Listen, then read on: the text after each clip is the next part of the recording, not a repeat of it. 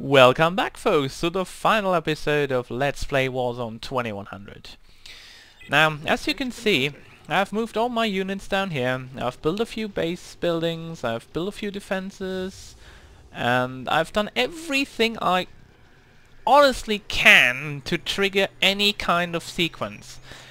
But the problem is that I've recently discovered that the game developers had a little bug in the latest release build.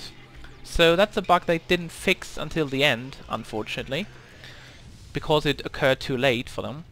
So yeah, there is no trigger to end this mission. So I have good news for you and I have bad news for you. What do you want to hear first? Well, I think I'm going to start with the bad news. The bad news is I have to cheat now. Yes, I didn't want to do that, but I have to, unless you don't want to see the extra sequence. So yeah, I have to cheat now, and what you have to do is you have to press Shift and Backspace, like that.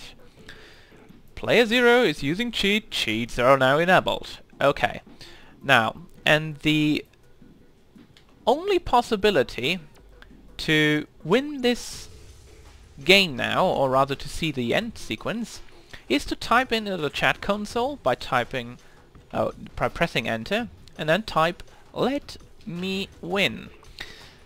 Yeah, and that's all of you have to do. So you have to enable cheats, at least in version 2.3.0 that I have. Enable cheats, and then type in "let me win" to finish this mission and show the extra sequence. So folks, this was a great game. I enjoyed it very much. I hope you did too.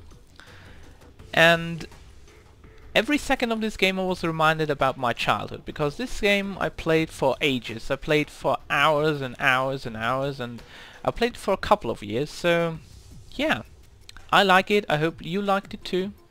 And when we come back, folks, something totally different. No strategy game. No. Something different. So folks, see you next LP. See you then.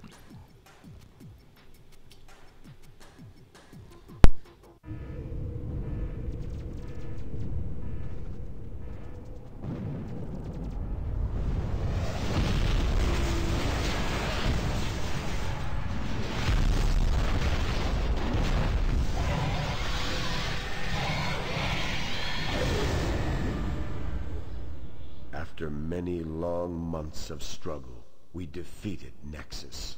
The war started by Dr. Reed was over. We have recovered many of the technologies we sought. It is now time to use them to rebuild the world. Slowly, out of the ashes, we will rise again.